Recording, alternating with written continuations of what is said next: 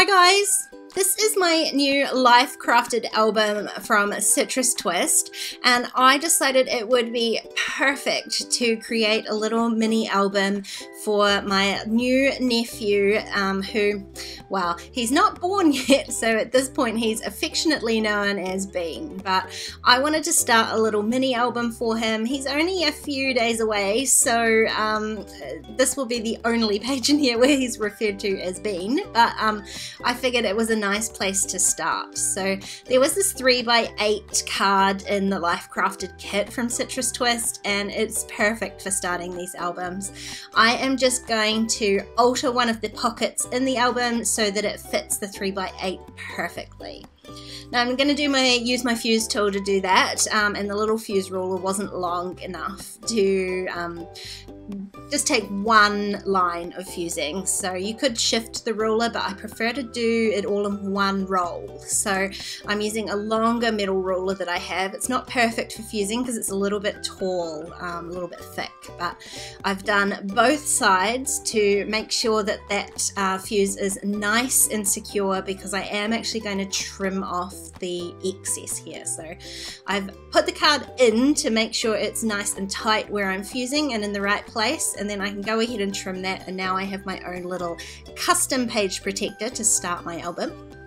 And I'm going to create another custom page protector as well, because at the bottom of this photo of my beautiful sister, beautiful and very pregnant sister, I'm going to put some sequins, because I mean, if we can't celebrate now, when can we celebrate? So I am adding just a bunch of sequins. This is a beautiful mix that I got as a gift from a friend as part of a Christmas advent, and the colors couldn't have gone more perfectly with the kit or this page. So I've just added a bunch in there, and I'm using my little fuse ruler. They are a little bit stuck onto the page protectors. I have no idea how to take this static electricity out of sequins yet. I haven't found that magic tool yet.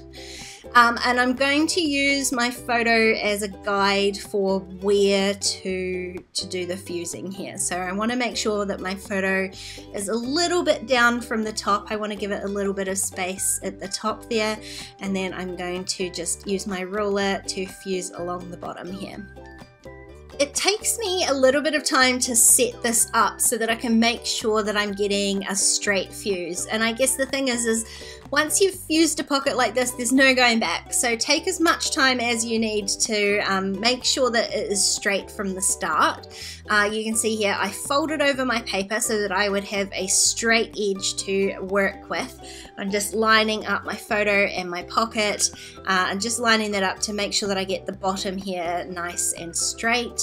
I do realize I'm using the wrong ruler, but this fuse isn't quite as important because I'm not trimming anything off. So I'm just going to roll the fuse tool across there once, and that gives me my little pocket for the sequins at the bottom, and then I can slip in my photo to the top. Now these page protectors for the Life Crafted album are approximately sort of 4¼ inches wide, and because my printed photo is only 4 inches wide, I've got this little gap at the side. Now if you're using bulkier embellishments, that's going to be great because it gives you a little bit of leeway for fitting those thicker embellishments in there, but my page today is going to be quite flat and I don't want that photo wiggling around in there. So I'm just going to I just pushed the photo over, and I'm doing the same thing that I did with the 3x8 page protector, which is to just run double liner fusing. So I'm fusing both sides to make sure that it's all nicely stuck together, and then I'm going to trim that tiny little edge off with my paper trimmer. It doesn't make a huge difference, and you certainly don't need to, but I guess at this point I'm trying to make my album as perfect as possible for the perfect little love that's going to come into my life. So this is my pages so far, and I am going to work on the back page as well because I do have a little ultrasound photo of Bean at this point.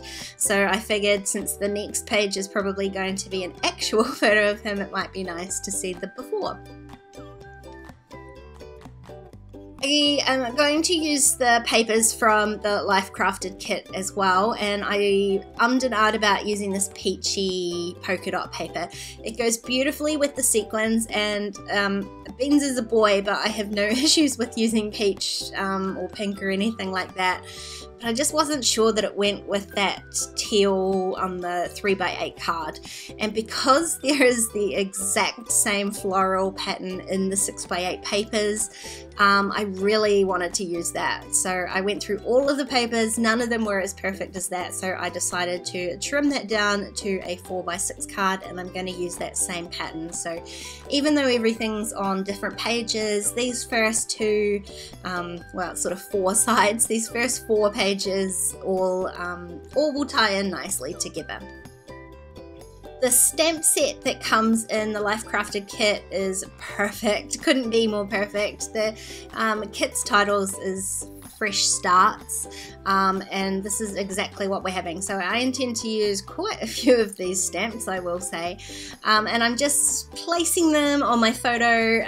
If you're gentle enough, you can place your uninked stamps just to see where things are going to go. So I'm also going to have a quick look through all of these die cuts, and there are many, so I have sped this up because I know from looking on the back there that there are going to be a few in here that are just going to be perfect for this page as well. So I'm just whooshing through them. I'm looking for things that have the right sentiment, but I also want something that's going to match this color scheme that I've got, which is quite simple. It's just the teal and black and white, so I didn't want anything too extra colored in there. I did add one label that has sort of a beigey grey sort of border, but that's fine, it still suits my color scheme. I am stamping one stamp onto my actual photo of Beans, and I'm using my Brilliance Moonlight White ink to do that. It's my favorite white ink for stamping on photos. And the rest I'm just going to add these little die cuts, so it's easy enough to play around with where they're going to go on the layout before I commit to sticking things down. I will say this is the smallest layout I've ever done. I've never done a little layout on a 4x6 card before, and it did take me a tiny bit to get used to it. It was a little bit harder to balance things and work out where things would go. These die cuts are all perfect because they're tiny and they fit on here really nicely, but I end up making sort of a diagonal, I guess, with my clusters of stamps and die cuts from the top left down to the bottom right. And this last stamp here, I decided to stamp onto some scrap paper and trim that out as another little die cut rather than stamping it onto the pattern paper. I was hoping for it to have a white background, so it stood out a little bit more rather than just having the teal. It might have got a little bit lost, I think. So I did stamp it a couple of times because I like to have a spare, just because I'm not that great with the trimming and the gluing here. And you can see when I stuck it down, it didn't have much presence on the page. It was still a little bit lost, even with the white background.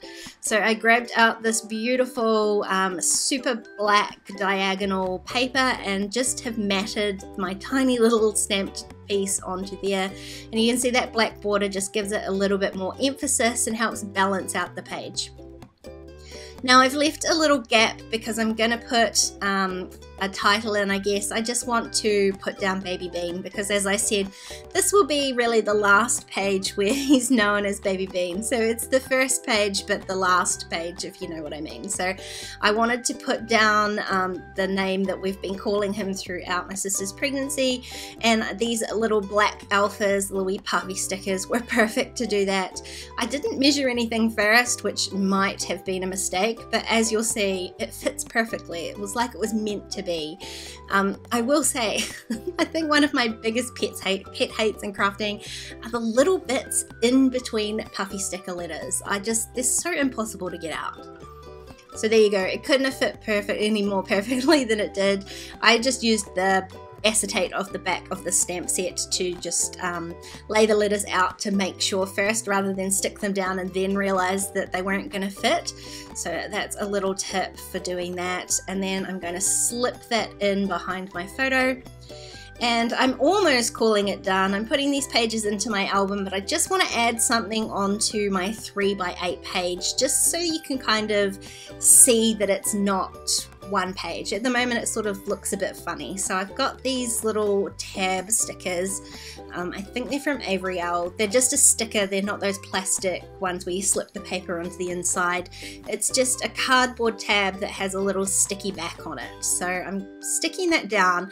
It won't end up staying there. I thought it looked nice being next to the white box on the card, but I do need to lift it off and just peel it back so that the sticker on the back of that tab doesn't cover up the title on the other page.